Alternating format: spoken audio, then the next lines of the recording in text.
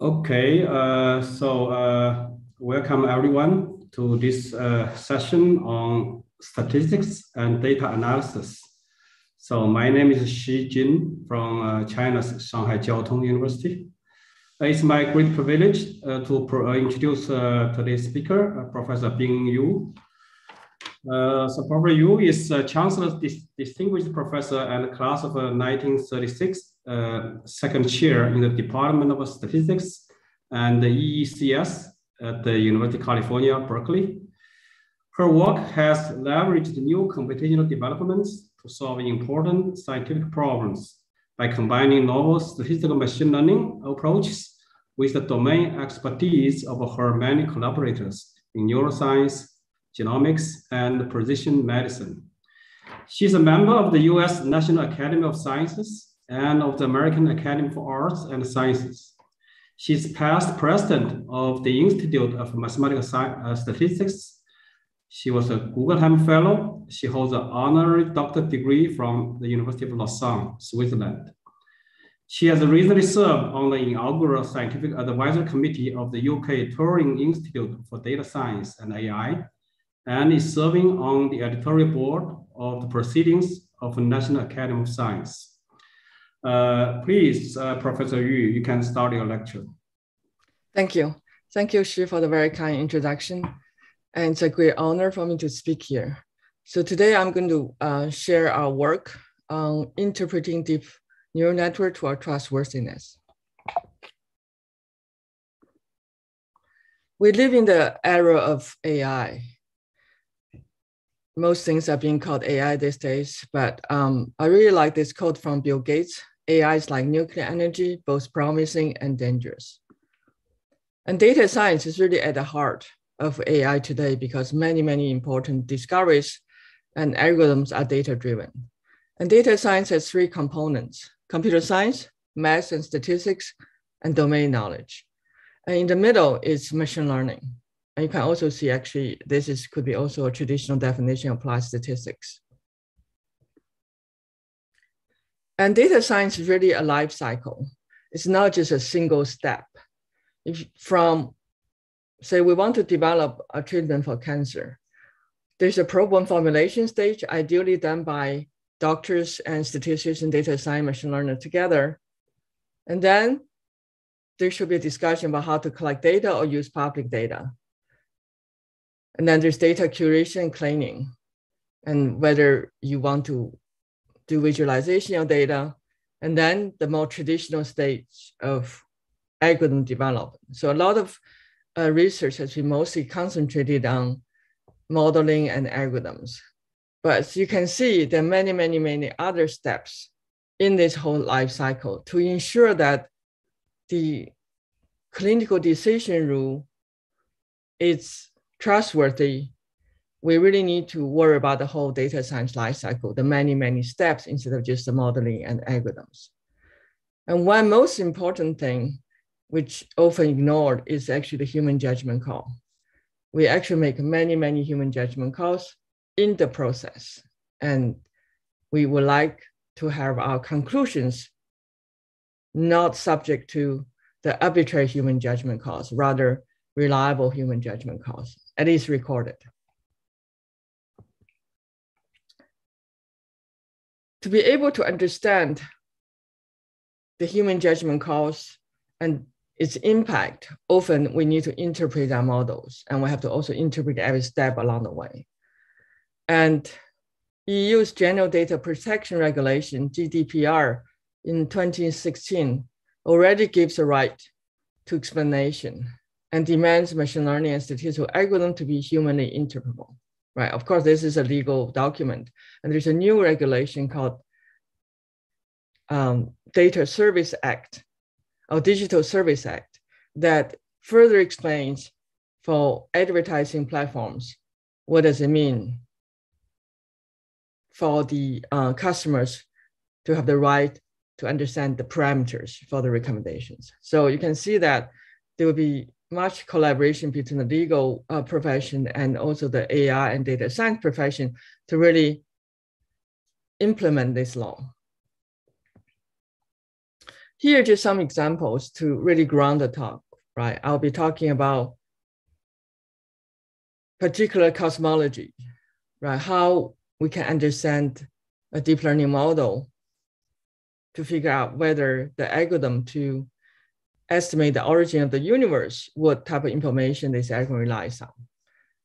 And there are other much probably high stake interpretation like radiology, and also basic science, biology, and the typical machine learning tasks like sentiment analysis. A lot of our work is really can be called scientific machine learning. What I mean by scientific machine learning is that we use scientific research to extract information, discoveries, and we also build scientific principles like symmetry in physics to deep learning models to enhance the machine learning algorithm, to give the correct inductive bias into the algorithm so that reflect the understanding of science better. And we iterate.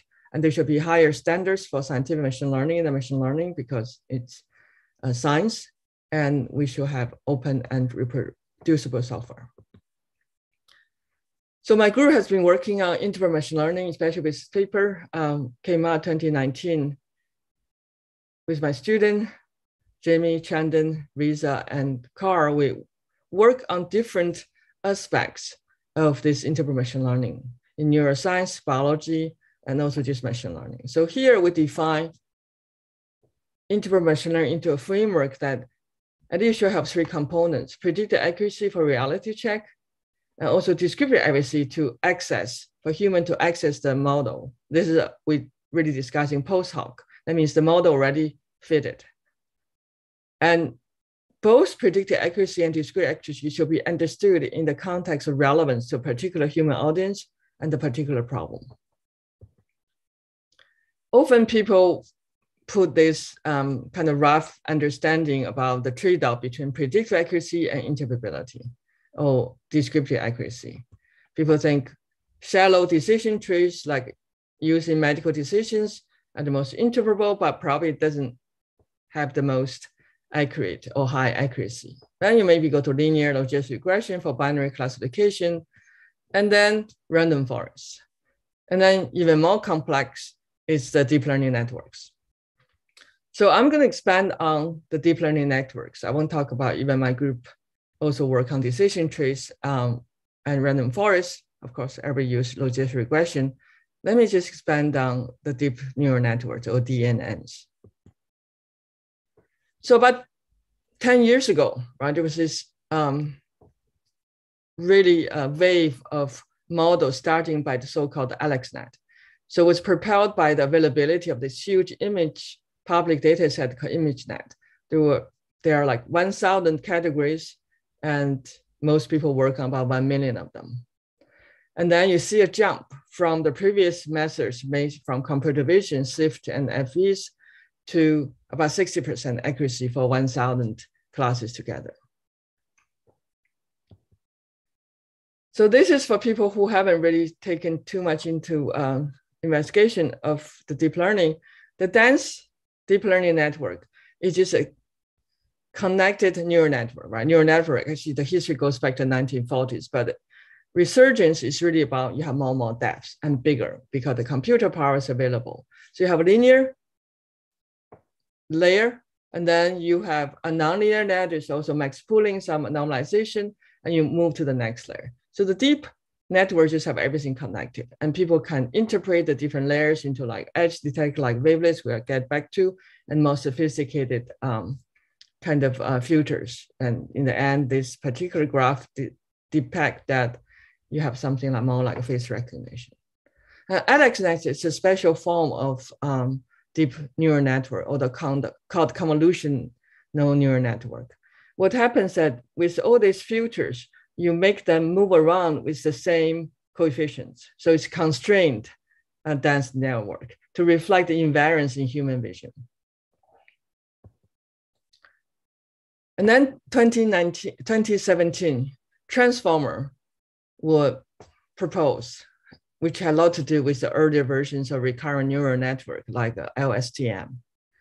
And for natural language processing, suddenly you see a jump of performance for many tasks: summarization, Q&A, information retrieval, translation. Right here, I show you two curves that transformer really induce a huge jump of performance. And not just natural language processing, right? For vision, called VIT, then you also see the AlexNet with 60%, so accuracy jumped to 90% also. So this is a huge jump. And of course, there are different versions of transformer. It's really the popular structure and architecture now for neural network.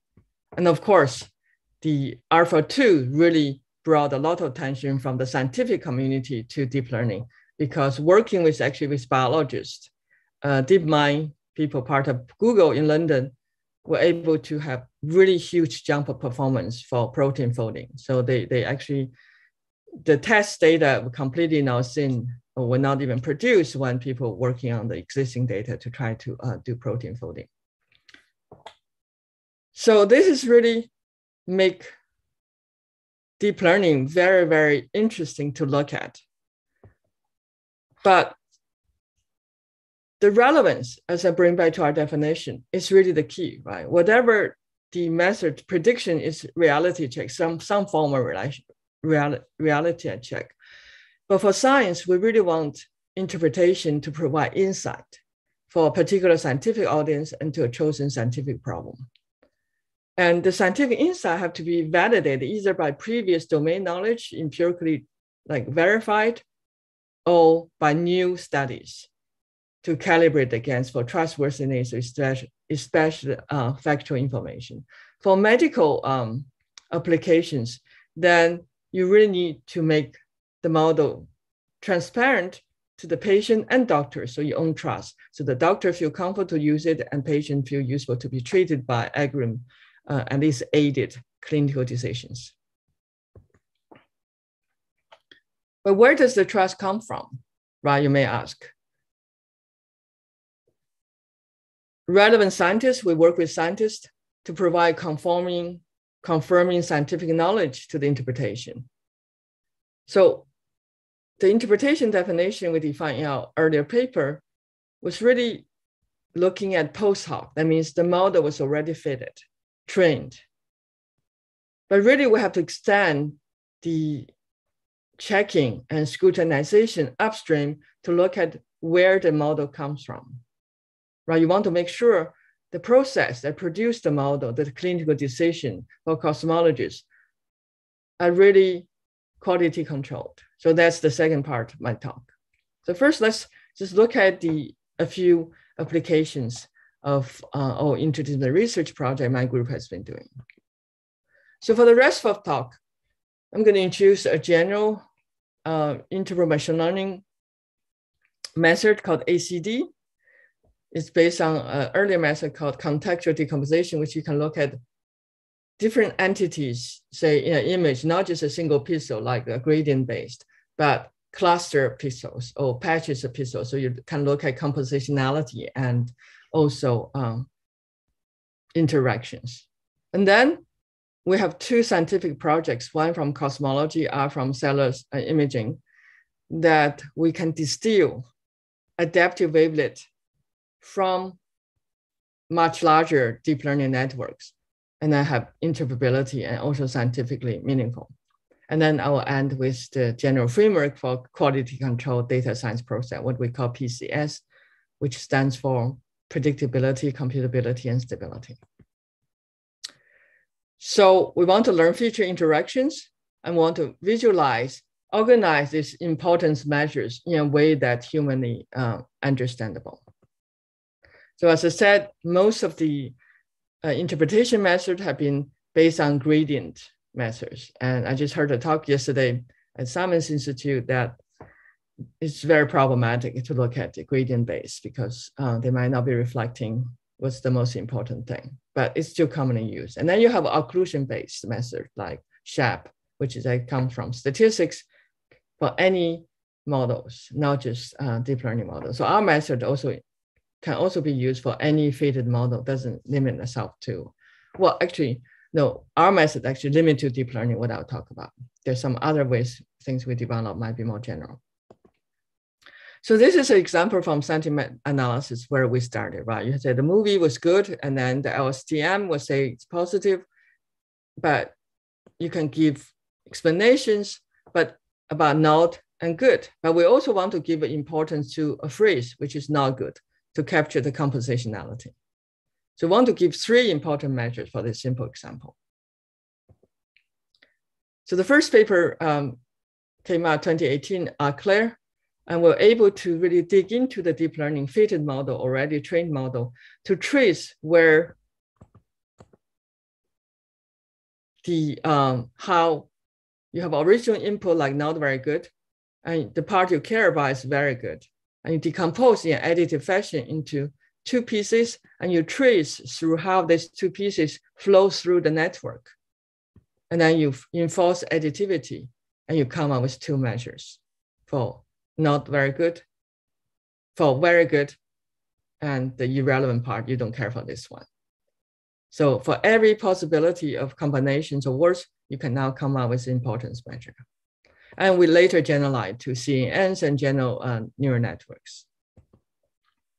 So, but you have many, many numbers now, right? It's still not humanly understandable unless you organize these numbers in understandable fashion. That's the follow-up paper next year, Claire, with Chandon joining the project with Jamie, that we're able to organize into a hierarchical tree using the CD scores for the every phrase and the single words. So you look at not very good, each have importance measure, you decide which to put together. And then we chose very good from the CD because bring the biggest jump of difference in terms of importance measure. So now you know it's the sentence, the phrase is positive until you flip. It's the last step. And you can look at a lot more complicated sentences and do the same thing. Now human can understand where the decision is made, the sentence is labeled as positive. And even though previously it was something quite negative because you see the reddish phrase.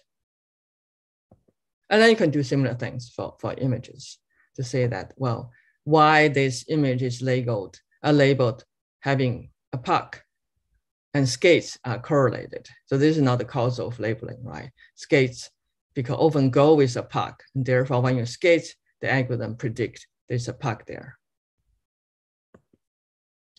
And we run human experiments to show that our methods, I won't have time to give the details, it's in the paper to show that for both, the first one is about, we compare with a corrupted model, hand-tuned by adding noise. And then our method, the dark bars really over 3 different data sets are giving the best results. Mostly the MNIST, the digit data, everybody gives similar result. Actually, CD gives a little better result. And the second one is about trustworthiness. You look at the interpretation for different methods, which one is more trustworthy, and can see that we definitely have the, again, for the 2 harder data set have the best. And then for MNIST, the another data actually has method has a better one, but ours is pretty competitive. So overall, our ACD gives the best performance. Then we're able to, with a visiting student, Laura, we're able to bring back the understanding into the algorithm to decrease the reliance of the deep learning algorithm for some undesirable features. So example, by law, you shouldn't make this decision based on gender, then we can reduce the reliance. So this is about, the previous paper were really general machine learning studies that using machine learning tasks. Then we moved into collaboration with cosmologist Francois Lanusse and his colleagues, and a postdoc Wusuk joined our team to really see whether this machine learning algorithm will work for scientific machine learning. So by that time, Lanusse or Francois was already building his own neural networks to estimate this cosmology parameter called omega m, which determine the evolution of the universe. So this is simulated data, that's why we know the truth, right? And then on the right, it's called gravitational lens observation we can observe from current telescope. So this parameter measures denseness of mass in the beginning of the universe. And Francois and colleague already built a ResNet with 10 million parameters to estimate and give the best result because they have simulations, so they can compare with different methods. And for them, the most important domain is frequency domain, not pixel domain. So we generalize our methods because science, the relevance part. Remember, we keep saying we want things to be relevant, and the relevant interpretation domain is actually frequency domain. So we're able to generalize our method to the frequency domain. And you can see the different frequencies, and that's the images. And we can have one number coming out, the CD score for each of the frequencies. And it sees that around between 0.2 and 0.3, we have the most importance measure. And this indicates, this is another proof, that the high frequency simulations are not as important for estimating the omega m. That might be able to help them to reduce the computation cost.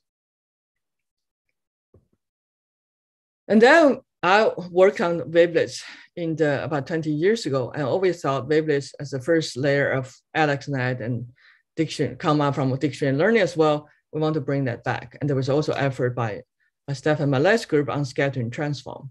So we said, can we distill data-driven wavelets, right? So the scattering transform was still based on a fixed wavelet.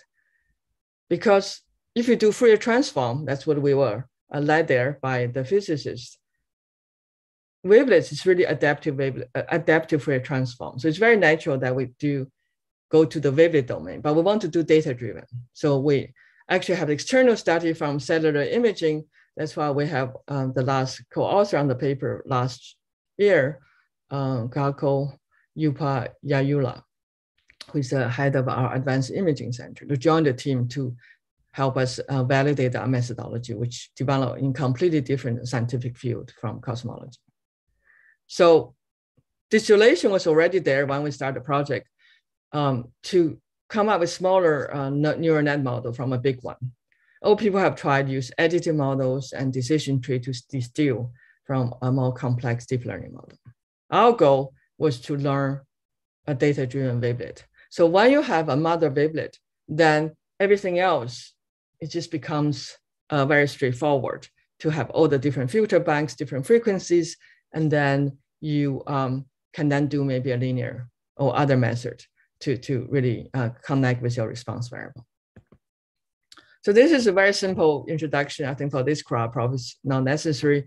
The wavelet really tile the time and frequency domain in a more smart way than time series and frequency and Fourier transform, right? So you can spend less energy on the high frequency band and then allow the frequency to change over time. And there are great books by Malad and Mayer. And we use orthogonal wavelet transform, which is invertible. So the two-dimensional wavelet transform has a lot of attraction, right? You can have on the mathematical side, we have the Gabor wavelet transform. And the first layer of AlexNet, which I mentioned, also have this wavelet looking, right? And then you go back early to the 50s and people did the physiology work, Hubble and Whistle, to show that the first layer of human visual cortex or primate visual cortex, actually, that's what they work with cats, that also have this edge detection, frequency, and orientation selection. And then you can also get this similar thing as AlexNet, which task-driven supervised learning to, if you do dictionary learning, you also get something quite similar. So this has a lot of biological and also machine learning evidence to say this is the right decomposition for the first layer of natural images. So what we did was very similar to what we did for Fourier transform. Suppose you have a wavelet transform and it's orthogonal, then you have an inverse transform. And you already have a deep learning, which is pre-trained, which we have for the cosmology with 10 million parameters. And you make the inverse transform together into F. If you know the wavelet transform, then you can calculate this F's kind of L1 sparsity norm. And then you also enforce orthogonality by saying that you want the first term in your loss function to be reconstruction not to be small, so that it's more or less invertible. And then we added wavelet law to put in the constraint. So you're not considering any transform, you're considering something through like a wavelet through the low pass and high pass filters. right? So how do we design such transform? We're going to do numerical gradient, stochastic gradient optimization to minimize this loss function. So the first term is clear, it's reconstruction loss. The last there, just using derivatives. And let me expand on the middle term. So the middle term is really, we turn all the equations, giving a mother wavelet, you will have a program to expand into low pass and high pass filters, right? The H and G's. And then they need to satisfy, if they come from a mother wavelet with certain nice conditions, they have to satisfy these equations. So we turn these equations into penalties to enforce. So we turn every equation, square them, add them up, and that's become one term in the second term of wavelet loss. And we didn't take independent constraints. We actually took many different things they could overlap and put them into our wavelet loss function. So this is really just turning all the constraints, square them, make them a loss. And that's what we get, right? Looks complicated, but actually just lift it out from standard wavelet textbooks. Okay, so then because there's equivalence from the low pass and high pass filter with wavelet, we can now optimize in terms of the H and G and get the data-driven wavelets. So that's already mentioned. This is just taking the F, putting them together, and then do a derivative, and then able to get the L1 penalty to enforce sparsity. Okay, so that's what we did. So we took the ResNet, our cosmologist developed, and then got a data-driven wavelet, we call it distilled wavelet. And in cosmology, they already use fixed wavelet, have a peak counting method. We just fit that peak counting method for the downstream and predicted omega m. So you look at the table down there, that AWD, which means adaptive wavelet distillation, has the smallest error, about 1. And you look at ResNet. ResNet is 1.15. So we reduced the error by about 15%. And then you look at WSG wavelet 5, DB5, and that's much higher.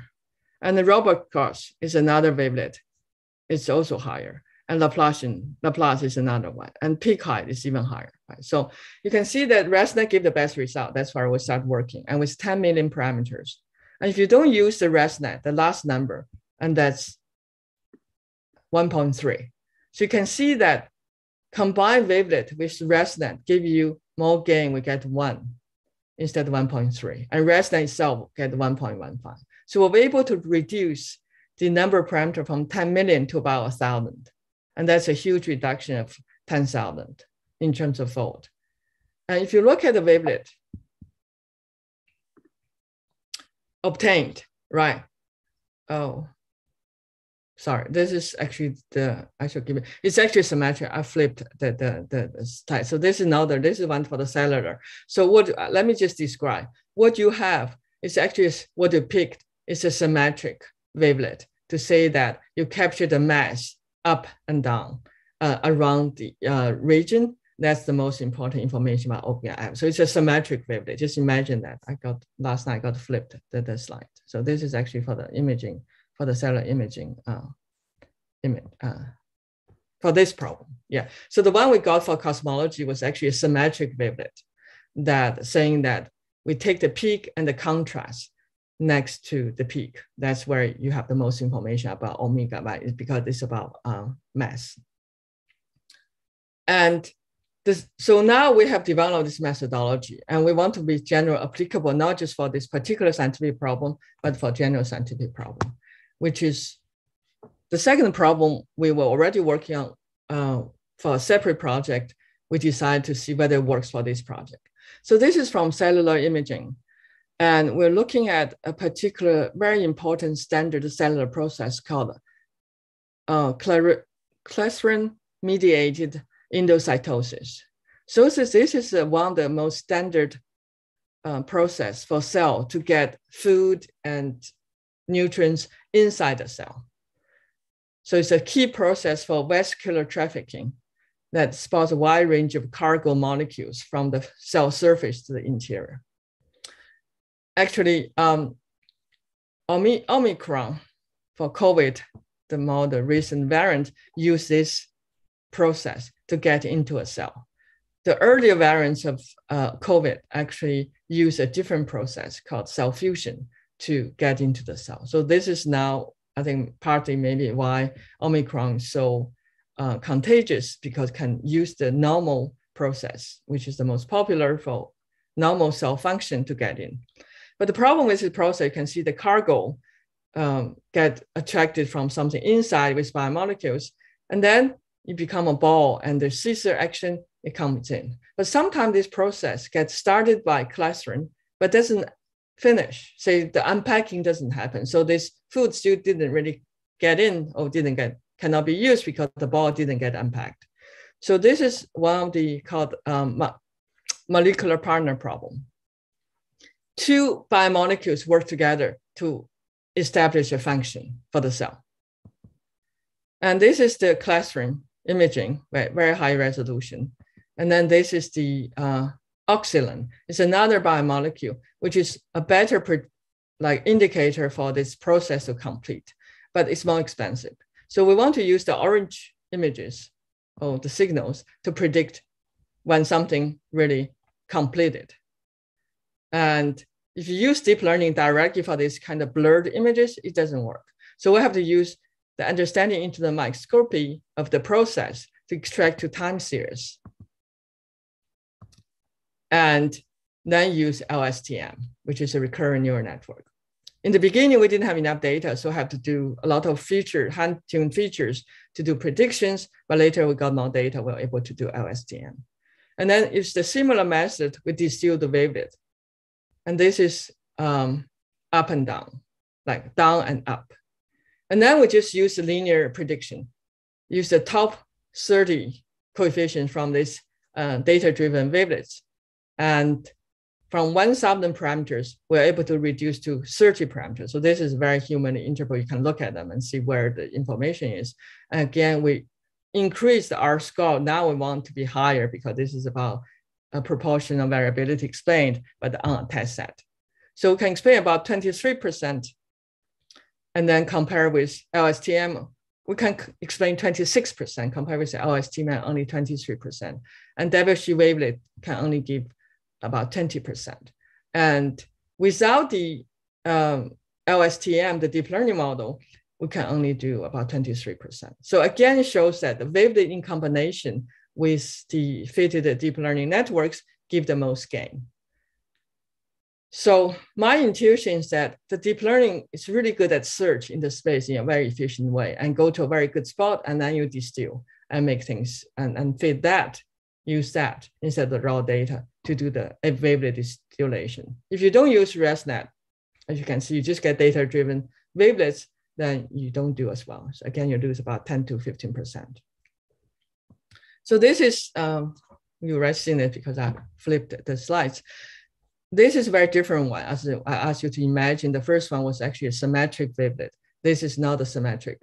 And it really captured what we understood already by inspecting a lot of the data ourselves. It's really saying that the clustering fluorescence have to have a really sharp drop, come down and have a sharp drop to capture that to be predictive of a successful CME event. So this is also coincide with our understanding. And now you have a model with 30 parameters. So what you see here is actually, instead of having this trade-off, right? That's what I show you. We're able to increase the predictive accuracy by 10 to 15%, but at the same time, increased the interpretability. So my intuition is that when you have adaptive wavelets, which is physically, in physical sciences, capture the structure of the signal better, then you can have this, you don't have a trade-off, you can increase both predictive accuracy and interpretability at the same time. But deep learning, because the search ability did give us a good place to distill, right? If we don't use deep learning, we don't get as good result. So this is really a collaboration between deep learning with using huge search power And then same time using insight from wavelets, which is very beautiful mathematical object to work together to get where we are. Both have the interpretability and also in terms of performance. So we didn't really have this trade-off, right? We actually increased both. So back to the data science lifecycle, right? So those models were already fitted, right? And if we want to look at the data science lifecycle, want to see where the model came from. And that's where we have developed a whole framework called PCS to help people to do critical thinking and to do documentation to really check whether we have conformed and to really remove as much subjectivity from not well-founded human judgment calls, right? If you have a really good human judgment call, you want to use like Newton's law, use it, right? We saw that science, but there are a lot of things in between, right? From Newton's law to another doctor's call, but that's where you have to write it down. And if you really trust your judgment call, you can use it, but you should document it. And some things say, maybe this way, that way, then you should do both ways and really see whether the results will change. So the part 3 is about building a quality controlled data science lifecycle, right? Statistics, we always have this for factory floors, we develop for car manufacturing quality controlled process for that. But now we're really looking at more dry lab, and we still have these multiple steps. So we need to build in quality control ideas to share the best practices. So that's where we wrote this paper with my former student now at UCSF, Kang Kumbir, appeared at PNAS 2020. We started a new term called vertical data science. Vertical data science was actually suggested by a friend from Columbia, Tian Zhang, who came up with this term. I used to call my talk 3 principle data science. Vertical means truthful. So we want reliable, reproducible information, and also have enriched technical language, especially to describe complex model like deep learning. We don't have enough terms to describe what's going on in the fitting, in the performance of the model. We also want to take very seriously empirical evidence in context, talking to the domain experts. Of course, domain expert also can have biases, right? So we really want to use machine to help us see the human biases and vice versa. Hopefully we get to the better place with the collaboration. We really want a quality controlled data science lifecycle. So the PCS framework, as you have heard, is really combine machine learning with statistics. Predictability is taken from machine learning and statistics, and computability, we expand computability from rates of convergence, speed of computation, and storage to also include data-inspired generative probabilistic model, so you can test your method with knowing the truth. And stability is a huge expansion on uncertainty from statistics, like sample-to-sample variability is one data perturbation, and also robust statistics, which is model perturbation, and also from control theory. So it's really a big umbrella to unify, streamline, and also expand on ideas and best practices for quality control data science lifecycle. So we have this cute image, and to show that the 3 go together to give you the trustworthiness or validity. I actually embarked on embracing stability principle like 10 years earlier, when there was quite a bit publicity on irreproducibility of biological experiments, and really advocated stability, which include now both data perturbation as in traditional statistical method, but also generalized to data perturbation from mechanism model. You might generate a PDE as a data perturbation. Today, people do in deep learning adversarial text. That's also a form of data perturbation. Oh, data augmentation is also data. So that's all included in the data perturbation allowable under the stability analysis, whatever is relevant for your problem.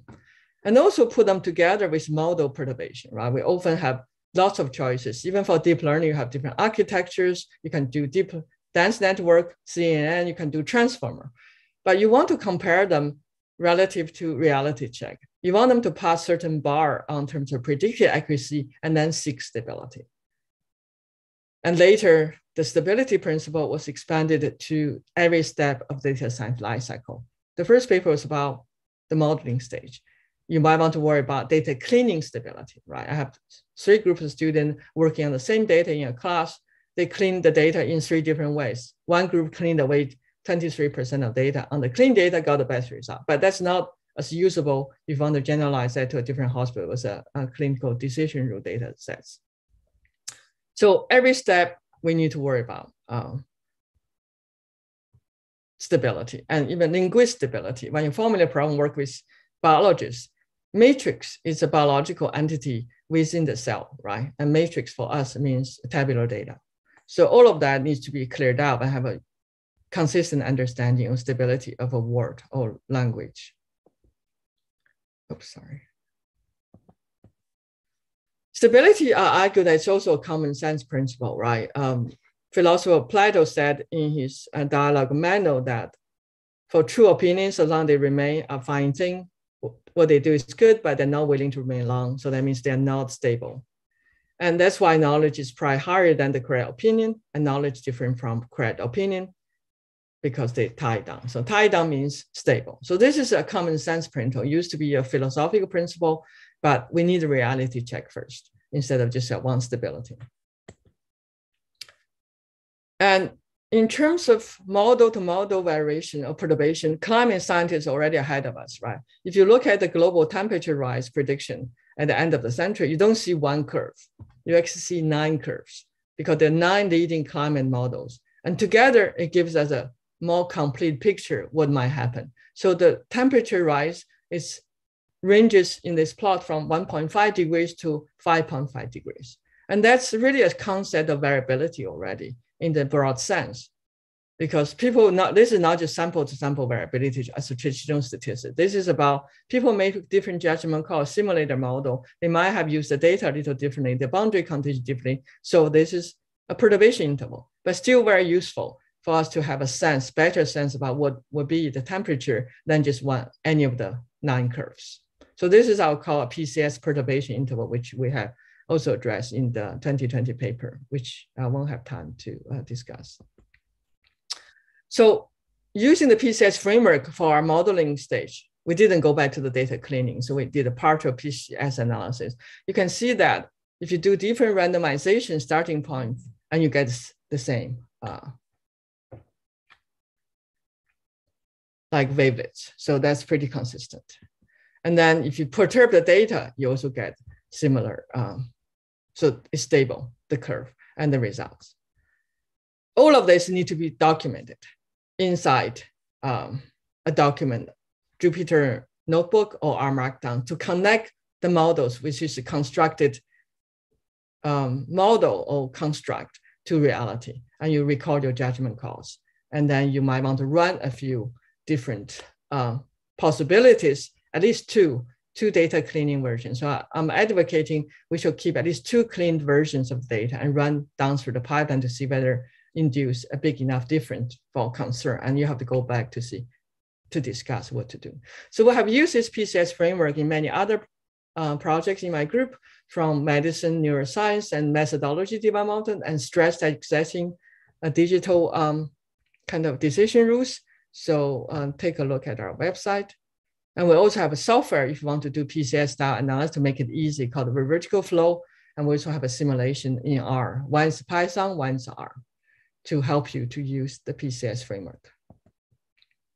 So for future directions, we're going to try to continue to really see whether AWD, maybe we can want to combine back with deep learning and to look at more sophisticated versions of adaptive wavelets for other transforms.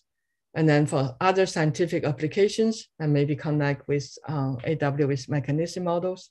On the PCS front, we have been teaming up with groups of people who have been using data analysis a lot to build that into their framework. And the last slide is that we are finishing a textbook. If you want to get into data science from mathematical side, this really give you from a common sense approach towards data science that cover the whole data science lifecycle. We'll have a free online copy. Thank you very much for your attention. Okay, finally, I would like to thank the ICM for this wonderful Congress, and thank Professor Pinyu again for her beautiful lecture. thank the audience for attending. Bye-bye. Yeah, thank you for joining us. Yes, we cannot see you, but thank you for coming. Thank you, Shi, for chairing the session, also ICM. Thank you. Thank you.